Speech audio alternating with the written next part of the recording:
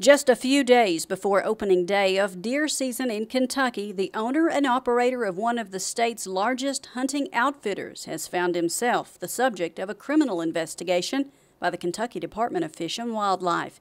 On Wednesday, Kentucky conservation officers served a search warrant at the home of 35-year-old Tevis McCauley in Nicholasville and seized a set of 6x6 elk antlers and 2 rifles connected to an October 2018 elk hunt in Pike County.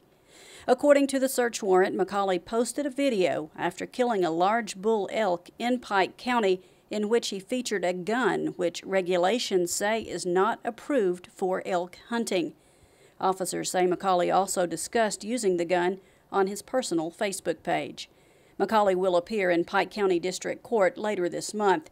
Fish and Wildlife officials say the investigation into the outfitter's actions while hunting continues and additional charges are possible.